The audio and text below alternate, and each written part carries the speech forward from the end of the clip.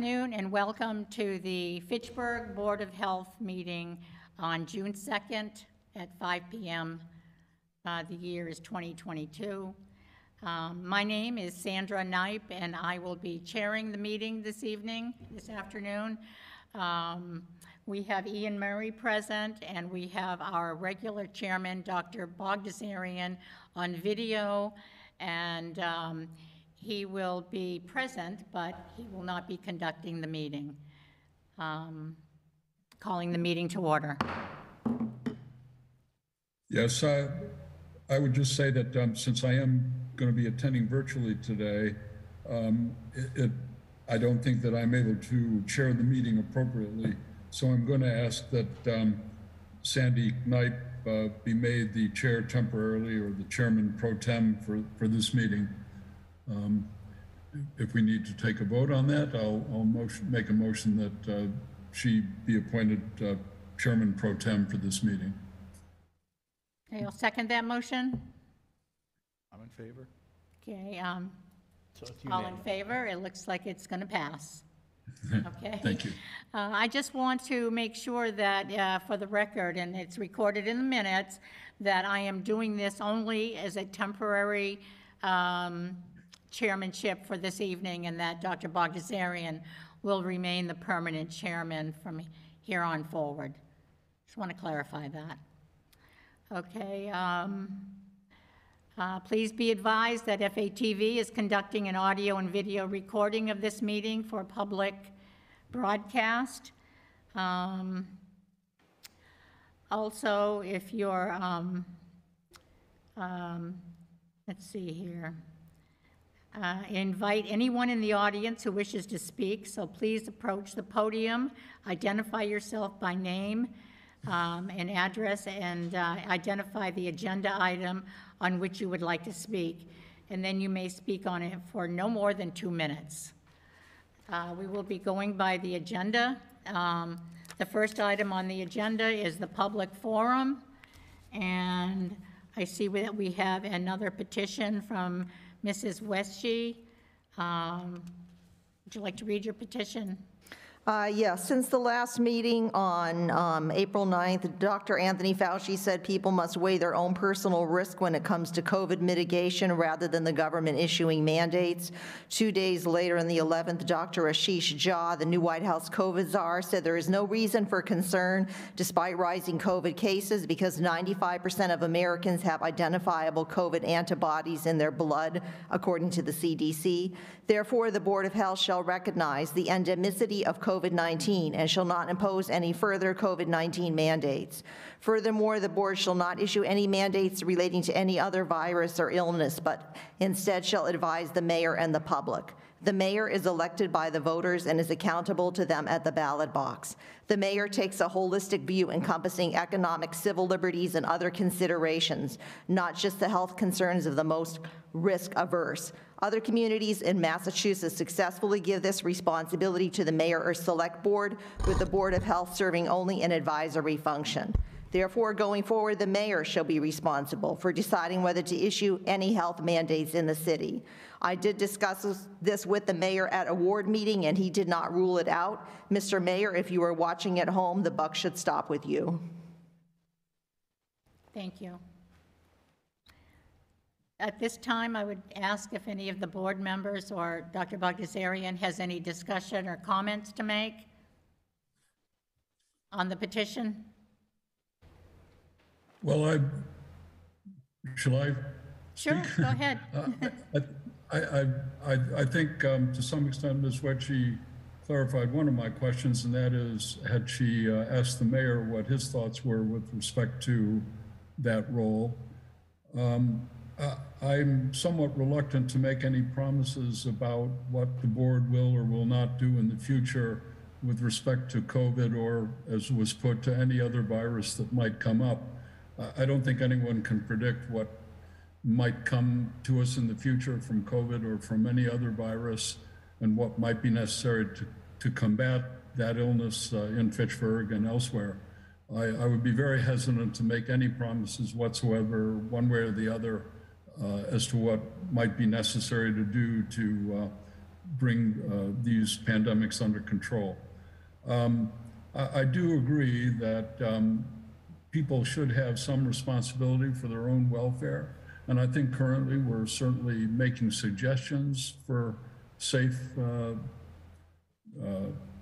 ways to go about things. But I think that certainly it will be, at least currently, up to individuals to make up their own minds whether they want to wear masks in public places or in closed spaces or on airplanes.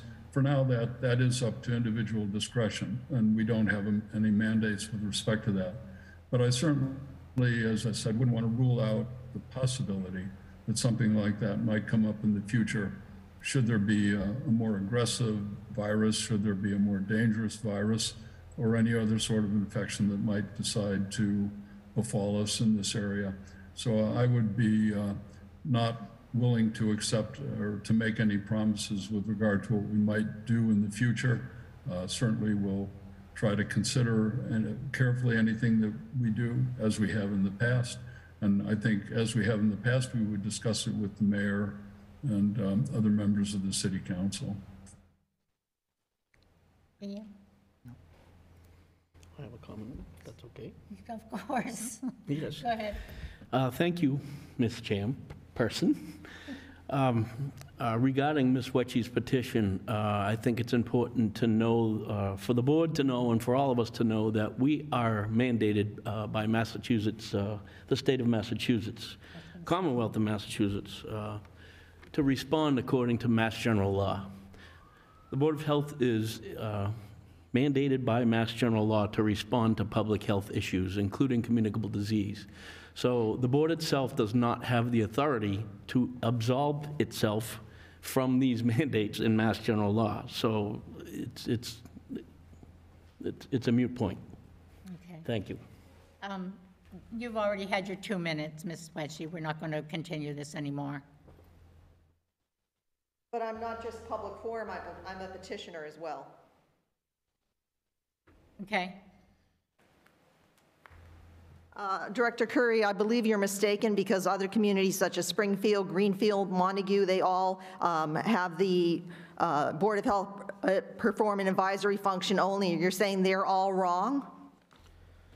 I don't know the charter and setup of those communities' boards of health, but we follow the state mandates. Okay, I agree with Dr. Bogdasarian that we hope we don't have to have this issue before us again. Let's hope that things stay the way they are. And do we want to take a vote on whether to adopt the petition or not? I'll make that motion that we are not going to honor Mrs. Wetchy's petition at this time. I'll second that. I'm in favor. Okay, all in favor? Aye. Okay. Motion carries.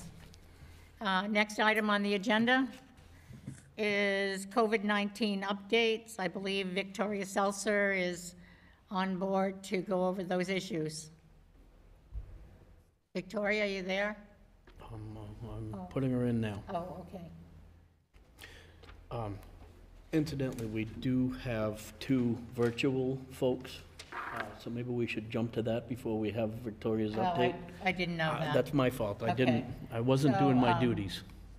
Yeah, because we want to stick to the agenda. So going back to the public forum, there are two individuals that are on virtually, apparently, who have something to say. The first one is Gina Carm, and I'm going to allow her in at this time. Ms. Carm, I hope I'm saying your name correct. Can you hear us? No. You need to unmute.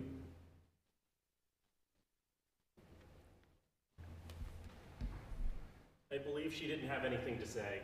I believe it was the Okay. other one who had something that she wanted to say. Okay, we'll pass Thank on to you. the second one.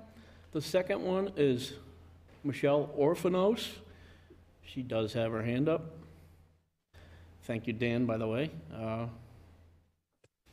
Hi, can you hear me? I can hear you. Excellent, thank you. So, great petition. So, my understanding is that you know, the citizens are coming to you guys with their concerns, and it would be nice if they were acknowledged and that you could actually say, hey, you know what? They may have a point here. I understood the gentleman said that he's mandated by Massachusetts law. Massachusetts law authorizes the Board of Health to do two things. A mask mandate is not one of them. So, no, you don't have the authority to do that. So it would behoove you to stay within your scope of practice. Citizens are gearing up for lawsuits. Is this really what the Board of Health of Fitchburg wants? Litigation? Just stay within your scope of practice. Listen to the concerned citizens. Yes, people are responsible to do their own due diligence. They can put on a mask if they want. They can put on 3 masks if they want. That is not within the authority of the Board of Health to mandate a mask mandate. There's 2 things. That's not one of them. Thank you. Thank you, Mrs. Orphemus. We appreciate your comments.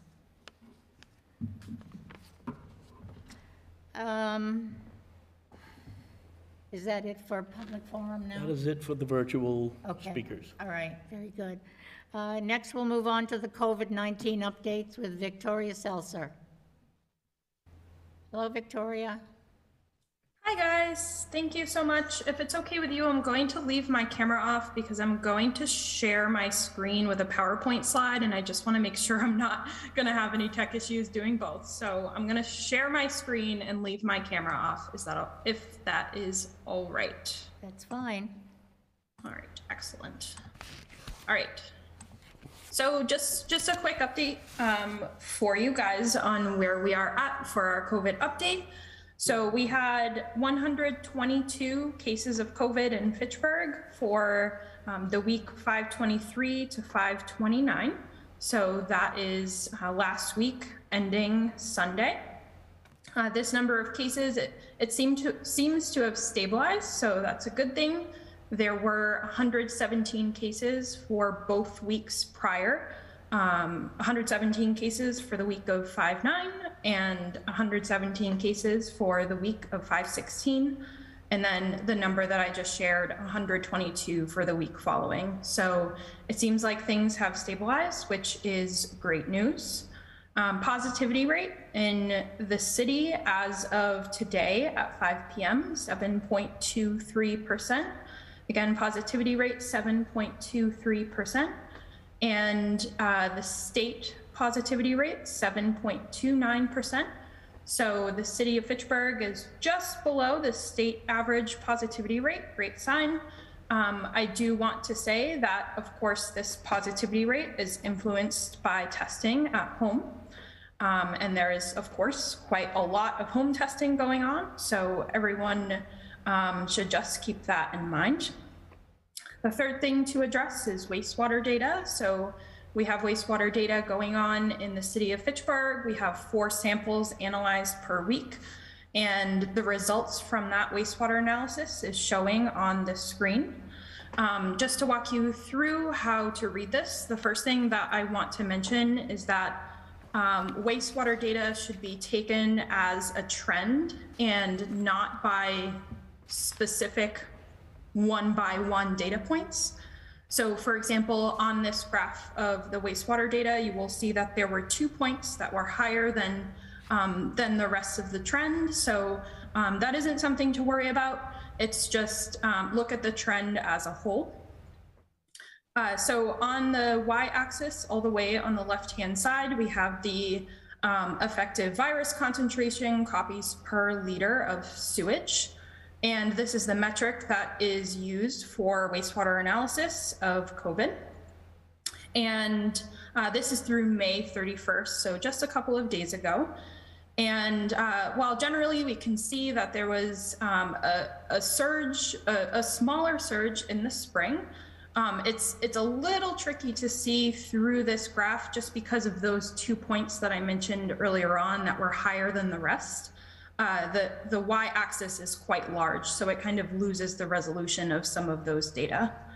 So just wanted to mention that. That is where we are at for wastewater data, and we will continue to have that surveillance, again, paid for the Department of Public Health, as I mentioned a few weeks back.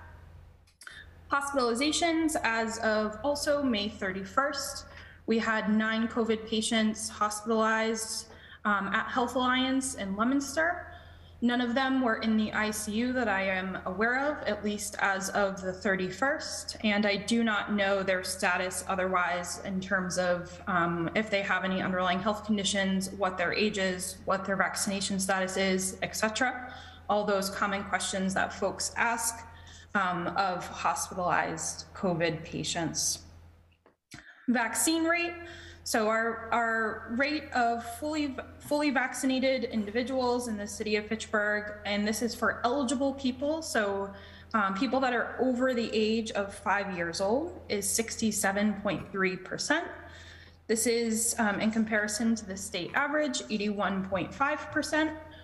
So while of course our vaccination rate is a bit lower than the state average, we are continuing to make sure that our residents have access to vaccination should they want it, especially focusing on our elderly population. We've been having pop-up clinics to make sure that our 65 plus population can access vaccination very readily.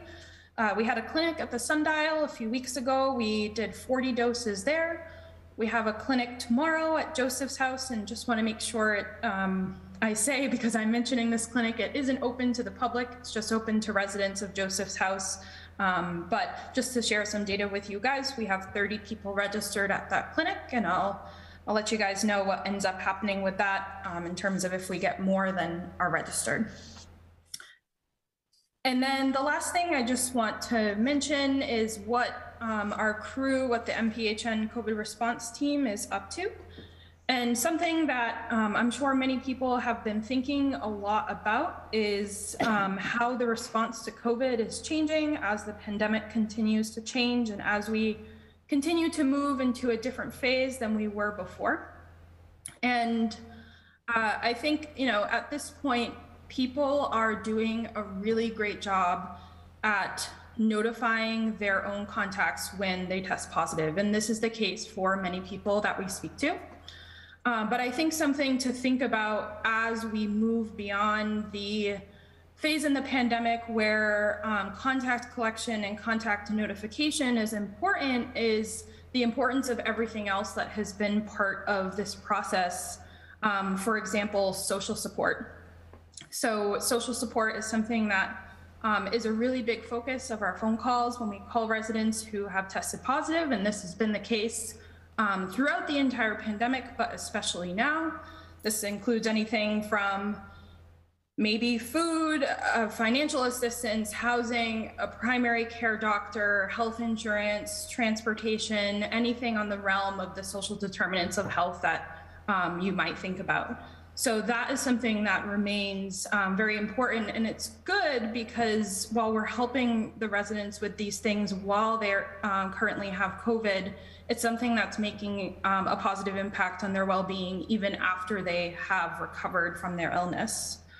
Another thing that is important is making sure our residents have access to treatment should they be interested in pursuing that option.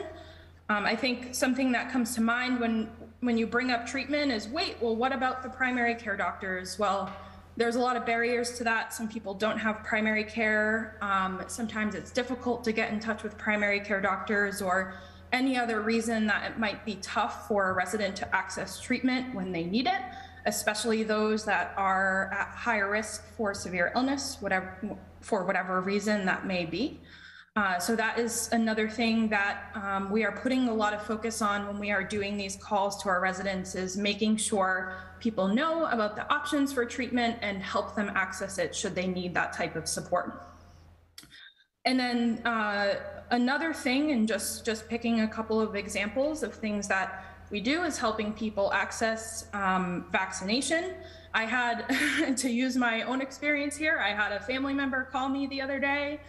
She needed her booster shot, and she said, I can't figure out the CVS website. Can you help me schedule it? And that is something that we do when we are on our calls as well with our residents who have tested positive.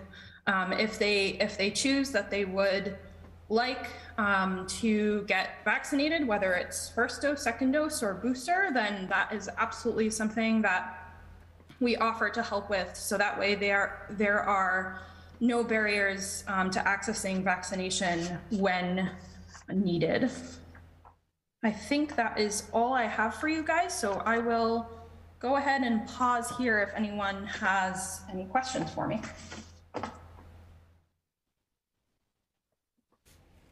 How many, Victoria, this is Sandy, how many calls are you making throughout the MPHN region? Yeah, that is a really good question, Sandy. And I think it's a difficult one to answer because it really depends on what happens when we are calling people. When we call people, we call them once and leave a voicemail, and they can choose to call us back. And if they don't call us back, then that is okay too. But when we are calling people, we are first always making sure that the residents that are over 60 are receiving a phone call from us, because those would be the highest priority for making sure that they have access to treatment, should that be something that is appropriate for them. So I don't know the specific number off of the top of my head on how many calls we made recently, but I do have a number that I meant to share with you guys, and it totally just slipped my mind, on resource coordination, which I just talked about. So this works out well. So from April 1st to May 24th, we did over 400 resource referrals for our residents. This includes anything from, again, financial assistance, or the most common resource needs of the 400, I should say. Financial assistance, so people needing help with rent, utilities is a big one, food, vaccine appointments, which I mentioned, treatment, test kits. So those were the 5 most common resource needs in our communities. But beyond the 5, we also see other things, for example, someone needing help with getting a primary care doctor. So just the other day, we had a resident who I believe was in his 70s, maybe, didn't have a primary care doctor. We picked that up when we were doing our resource assessment, when we were on his call, and our care resource coordinator set him up with a primary care, and he has an appointment, his first appointment with his primary care doctor next week. So that's just one of the success stories that I came across recently. So doesn't answer your question, Sandy, but gives you a different number at least to go off of. Great, thanks, Victoria. Yeah, of course. Anybody have any comments? Ian, Dr. Bagdasarian, are you still with us? I was just going to ask for an update, and I could have missed it, but an update in terms of vaccination rates in Fitchburg. How many people have received, two shots of either Moderna or Pfizer, and how many people have had various boosters? Do we have that figure? Yeah, definitely. So the 2-dose rate, so fully vaccinated rate in the city is 67.3. And the state average for that same metric, so 2 doses for over 5-year-olds, is 81.5. So city average 67.3, state average 81.5, and I believe the booster rate is about 52%, if I'm remembering that correctly off the top of my head. Okay, that 62% would be 62% of the people who got the first 2 shots, or 62% of the population in general? So it would be 52% of people who are eligible. So I believe that would reflect the people who received the first 2, their primary series. So 1 dose of the Johnson & Johnson or 2 doses of either one of the mRNA vaccines. Gotcha, thanks. Of course. All set, everybody? Okay. Thank you, Victoria. Thank you, Victoria. Thank you, Victoria. Nice job. Thanks, everyone. Very nice job. Next on the agenda is the request for a hearing with Brian Mahoney, which has been resolved. The issue has been resolved. That is Okay. correct. So we don't need to discuss any more with that. Number 5, approval of the minutes from April 7th. I just reviewed them myself, so can we vote on those? I read them as well. I can vote on them. Okay. I can too. So I'll make a motion that we approve the meeting minutes of April 7th, 2022 as is. I'll second. And I'm in favor also. Okay, motion carries. Nice job on the minutes. Yes, nice job on that, as always. Those were some long minutes, and I like how you broke them down. Thank Look you. good. Thank you. Next is the fiscal '23 department budget discussion. If I may, Mr. You may. Chairman? Director Curry, you may. Just so folks are aware, the initial budget, citywide budget, was presented to the city council on Tuesday evening. As well, it was within the whole citywide, of course, was the Board of Health budget. So I believe the councilors have a week or two to make their proposal for cuts or have discussions with department heads. I have not been approached by any councilors as of yet, but just an update on our budget since we haven't seen each other for a few weeks. I refer to page 13 in the packet if that's helpful.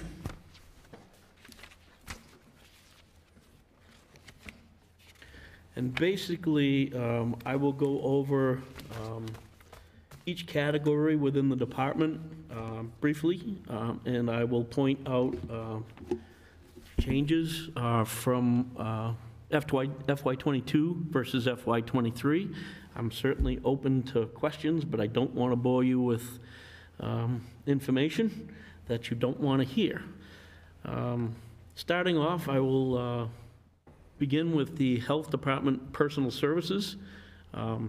Some of the changes, proposed changes, an inspector retired, a housing inspector retired just about a year ago.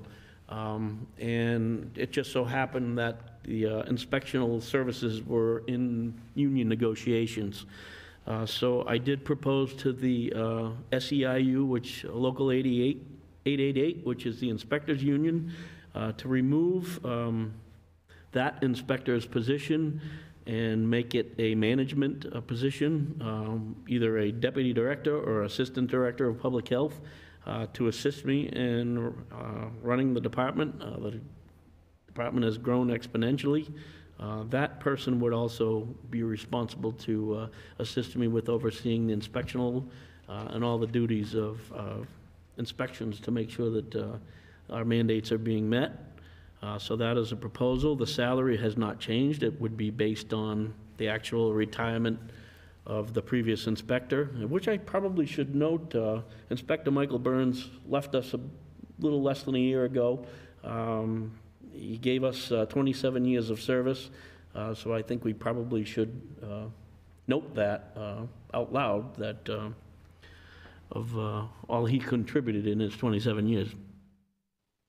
In addition, we have proposed to add a principal clerk. No offense to the current principal clerk stenographer, but our crew is aging, as well as I, and I feel the retirements are impending with our crew, so it's time we start trying to address the young and try to get some younger clerks in and try to help out with all the expanding duties of the clerks in the last year. I don't remember how many grants, but it's about 10, I think, somewhere around 10 grants that we are managing. And the two clerks have managed to handle it on their own, but it's growing and growing, and technology is picking up, so I feel we need to keep up at that pace. About 80% of that, it might even be more, is totally grant funded, so there is not a lot of expense to the city to keep that. I would like some city expenses to remain in the $34,000, just so that that person can absolve some of the city duties from our two present clerks. Some of the other changes, our Public Health Excellence Grant, which just was received this week, requires us to hire a full-time inspector. It's a regional inspector. It would be covering the 13 towns, and that's a full-time position, so that's basically the salary you see at the at the Regional Sanitary Code Inspector position. Other changes, emergency personal services was basically our nurses' overtime in FY '22, basically time spent contact tracing and various COVID activities. It basically was broken down, I believe, so that the city could reimburse itself for FEMA, and we will no longer utilize that $20,000 in FY '23. The other changes are some of the grants. CDBG outreach, we not only have code enforcement CDBG funds, we now have street outreach funds, and street outreach funds are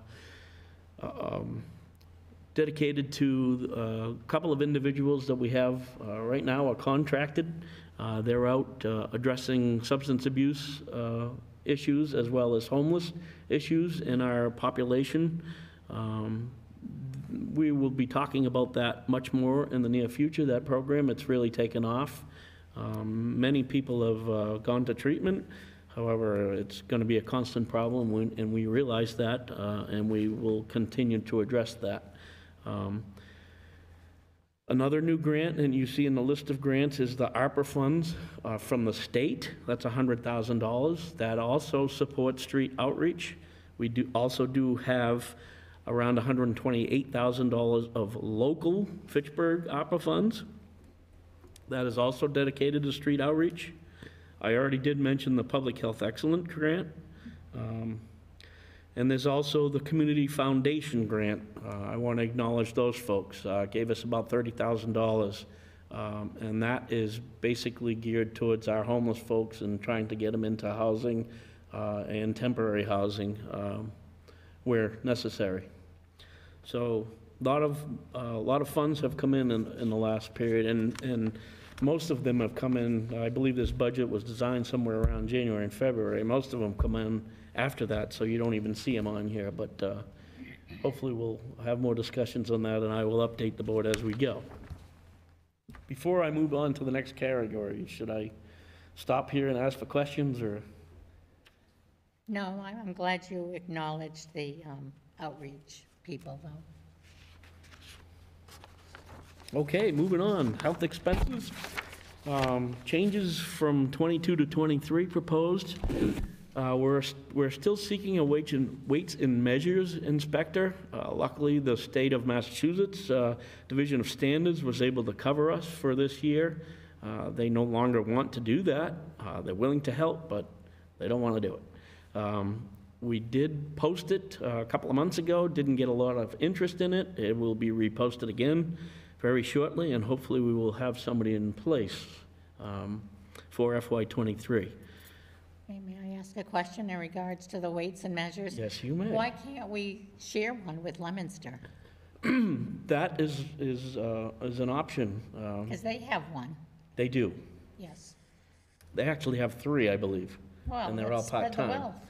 Well, they're all part-time, and that's the problem. I don't think any of them really want to go full-time, but I will definitely, it's been about a year since I've talked to them about it, so I definitely will take that idea and ask them again if anything has changed.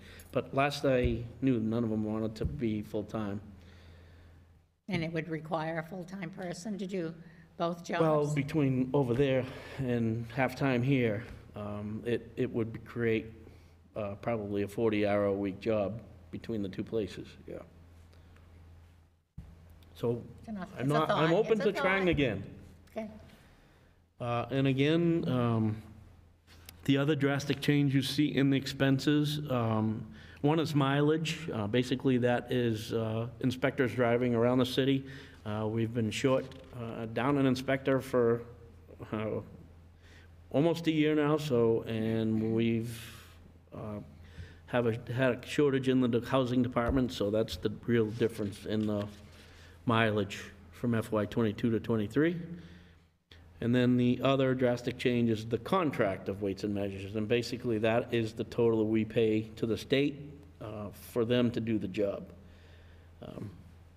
So that's really the large differences from FY '22 to '23 in the health expenses.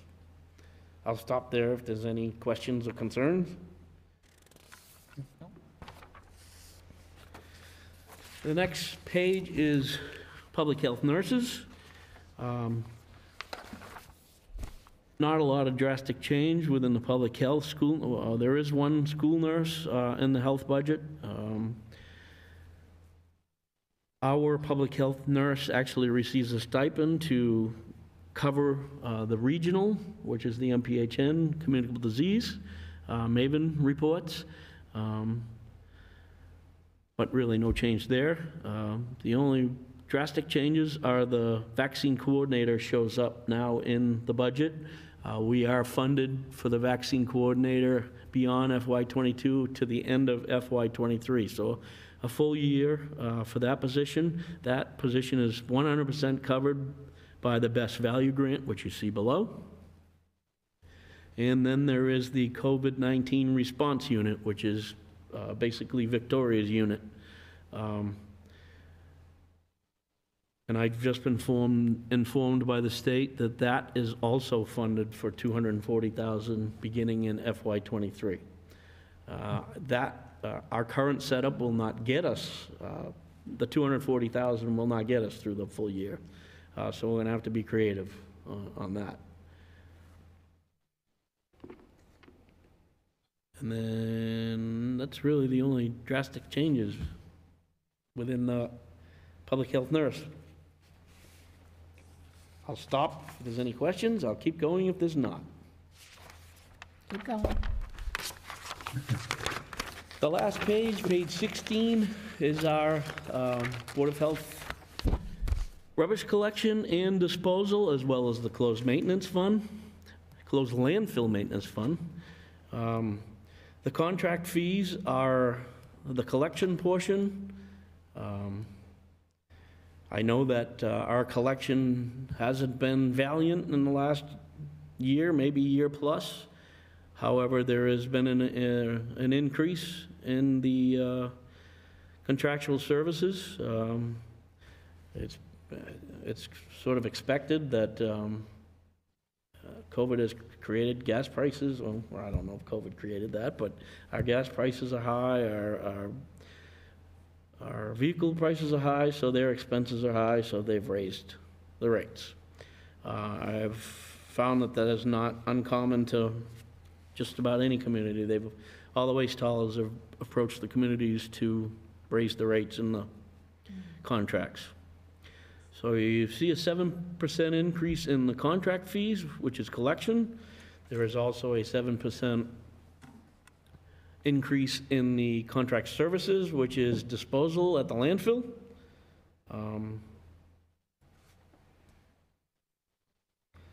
Hopefully we'll begin to see employees at their employee base expand, as well as new equipment come on. We are in the final year of our collection contract, so hopefully things will improve. Either way, we do go out to bid in FY '23. I do know that I am forced quite often to cease yard waste to make sure that trash and collection, yard waste collection, I need to cease that at times. It's very unpopular, I understand that, but it's also very important that I get the trash and the recycling off the streets, priority. We will do our best to track those yard waste misses. I am aware that they are out there, and we will send the contractor back to get those services taken care of. As far as the closed landfill fund, it was cut by the mayor in FY '23. But I think it will, after further review, I think that it will come back. We do have numerous amounts of old landfills in the city. One that has reared its ugly head recently is the one that AKS Recycling operates on. We're going to be required to do some environmental monitoring on that site. And there is a proposal to DEP to get groundwater and gas monitoring on that site. So I think it's important that we fund that line item, and that line item meets the requirements of the state DEP, and that we put a proposal together once we have an idea of what that monitoring system will cost. We need to commit annually to keeping those services going. It's not going to be as bad as I thought, because AKS has been a tremendous help in putting up the program together, but we're not going to have that program on the other numerous landfills that pop up here and there, back from before landfills were heavily regulated. Is that a closed landfill? Closed It is. landfill fund. And has anyone been monitoring that over the years? It is a very new line item. I just started Okay. requesting it back, FY '22 is the first year I've requested it. Okay. So no one's monitored it at all since they closed it? I thought DEP had you monitor them. Well, many of these landfills were closed before DEP, Oh, really? yes. So all but the current landfill operating, they were all closed to DEQE regulations before the 70s. Regulations obviously have come a long way since the 1970s. So they met the closing requirements in 1970, but requirements are changing drastically. So on now the that after they've state been level. closed for 20, 30, all these years, they want to start monitoring them again? Yes. Just, okay. Yes, hopefully we're past the methane period, but who knows what these landfills have done to groundwater. I know other communities have run into PFAS.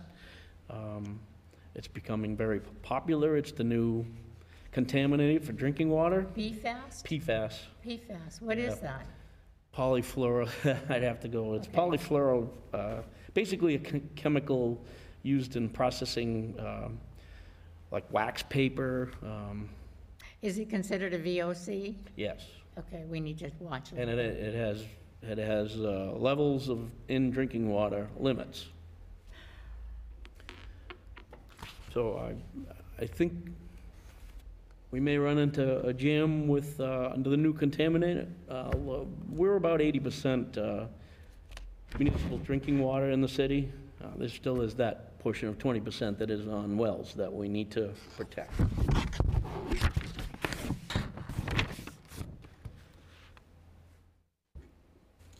And that is the budget for FY '23.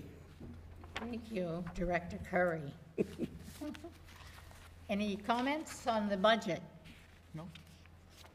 No? And seeing none, then we can move on to announcements from the Board of Health members and Health Department. If I may take the floor again, Ms. You Chairman? may, Director Curry, yes, you may. So just a reminder to folks, on June 11th is our first of two 2022 Household Hazardous Waste Collection Days. These events are very important to make sure that these hazardous waste materials do not get in our drinking water. So please, this is a free service. Any questions, contact the office. It is on the webpage. The Household Hazardous Waste Day. It does list what is considered household hazardous waste. I will not go over this lengthy list, but as I said, it's a free service. Please utilize it. It does happen twice a year, and I know things sit around in folks' garages and sheds, so take a look to see what you have in those storage areas and try to get proper disposal. Anyway, it runs on June 11th. It's from 9 to 12, which is a Saturday. And it's located at our Fitchburg Westminster landfill, which is Route 31 South, 101 Fitchburg Road in Westminster. Next, we have another Narcan and overdose prevention community training. It's an in-person training, and it will be held on Thursday, June 16th, right here in the Legislative Building. There will be resource tables and light refreshments at 6 p.m., and at 6:30, the training begins, and it's open to the community. There's no pre-registration, and Narcan will be distributed to attendees. Folks can contact the office for any questions, if there are some questions. 978-829-1870 is the office number. And the third item of announcement and final, I just want to reiterate to folks that ongoing still, our vaccine coordinator is conducting clinics at the Fitchburg Public Library on the second and fourth Friday of every month, 2:30 to 4:30, and presently Pfizer is available. Dosages are available to folks 5 and up. You do not need to register. It's walk-in. Bring your vaccine card, very helpful. And then also, we have $25 Market Basket gift cards available on a first-come, first-served basis to those who get vaccinated. And those are my announcements for the evening. Very good. It looks like that concludes our agenda for this evening. We'd like to set our next meeting for July. Any requests? I will not be here for the first week of July. That's the 4th anyway, but you don't need me. Yeah, the only, actually, the only Thursday that I'm going to be here in July is the last one, the 28th. But Sandy, you've done such a wonderful job. You can go ahead without me if you need to. She's not available either. Well, I'm not available for the first week. I'll be gone. May I propose an August meeting? Let's do that. Let's schedule to meet in August unless something of an emergent nature comes up and we can handle it as it comes. So that would be August when the 4th, August 4th? August 4th. Does that meet with you, John? Fourth works is fine for me, yes. Okay. August 4th is good. All right. Get used to this. I'll make a motion to adjourn. I second that. All in favor? Aye. Motion carries.